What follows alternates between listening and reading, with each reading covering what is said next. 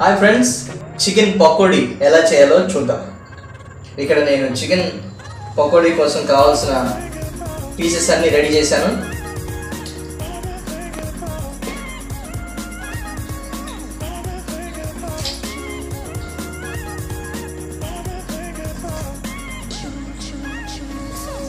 Pieces అన్ని మనం బౌల్లో వేసుకున్నాం.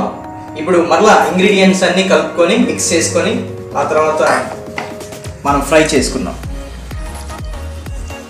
ఫ్రెండ్స్, ఇందాక నేను చెప్పాను కదా మనకి ఏమేమి ఐటమ్స్ ఫ్రై కోసం మనం ఉపయోగించాలనుకుంటున్నామంటే, ఫస్ట్ నేను లెమన్ తీసుకున్నాను, నిమ్మకాయ హాఫ్ నిమ్మకాయ సరిపోతుంది.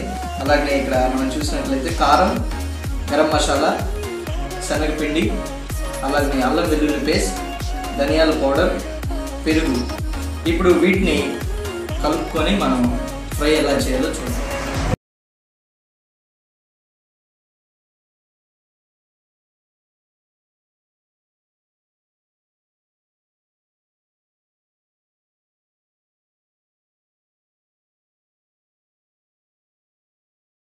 ఫ్రెండ్స్, వీటన్నిటిని మనం మిక్స్ చేసుకున్నాం కదా. ఇప్పుడు ఒక 15 minutes మనం వెయిట్ చేద్దాం. ఇవి కలిపిన ఇంగ్రీడియంట్స్ అన్నీ పీస్కి మ్యాగ్నెట్ అయ్యేంత వరకు మనం ఒక 15 minutes వెయిట్ చేద్దాం. హాయ్ ఫ్రెండ్స్, ఇప్పుడు మనం ఫ్రై కొరకు కావాల్సిన ఐటమ్స్ అన్ని సిద్ధపరచుకున్నాం. ఇప్పుడు ఫస్ట్ ఎలా కుక్ చేయాలో స్టవ్ ఆన్ చేసుకొని మనం వంటని ప్రారంభించుకున్నాం.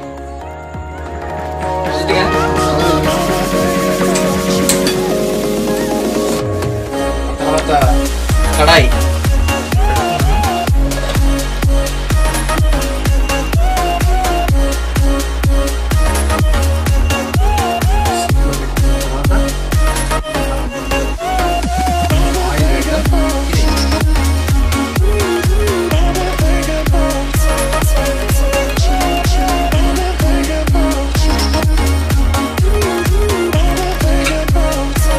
మనకు సరిపడా ఆయిల్ మనం వేసుకున్నాం.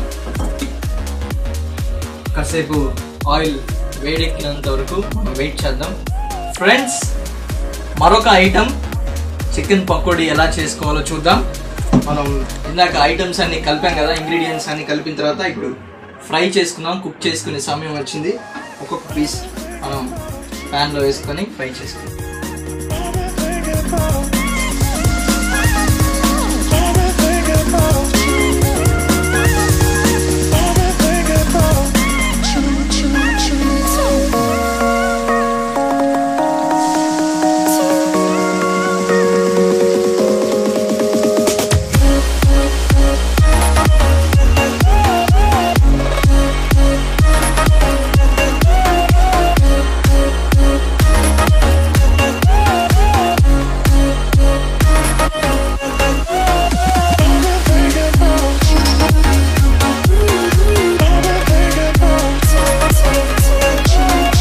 వేసుకున్న తర్వాత పీసెస్ మనం మిక్స్ చేస్తూ డీప్ ఫ్రై చేయాలి.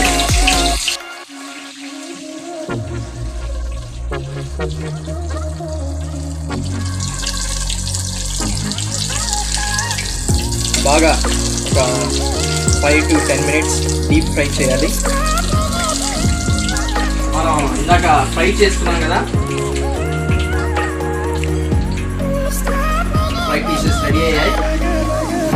ప్లేట్లోకి సర్వ్ చేసుకున్నాం.